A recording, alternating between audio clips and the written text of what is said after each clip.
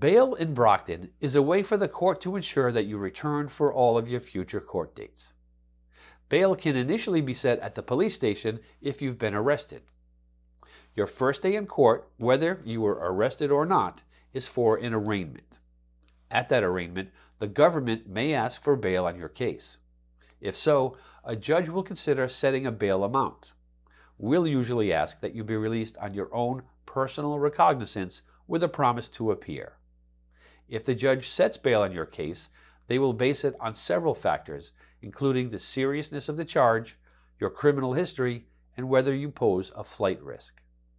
If you can pay the bail amount, you'll be released from custody while your case is pending. If you can't afford the bail set by the judge, you'll have to stay in custody until your case is resolved. We have the option of appealing your bail to the Superior Court. That can be tricky, however. When you go for a bail appeal, the Superior Court judge can lower your bail. That's what we're hoping for. They can also increase it. If you think you might be able to afford the bail set by the District Court, it might be wise to not appeal the bail because you run the risk of them setting it higher to where you cannot afford it. On the other hand, if your bail is set by the District Court and it's so high that you can't possibly make it, then you might as well try a bail appeal.